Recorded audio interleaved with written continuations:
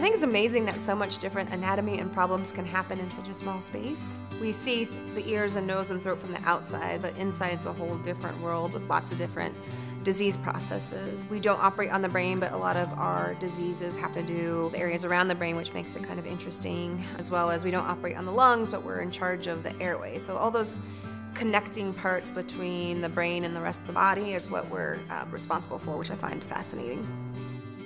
Sometimes people don't know that ear, nose, and throat doctors are actually surgeons, and so about 50% of my practice is surgical and 50% is clinical.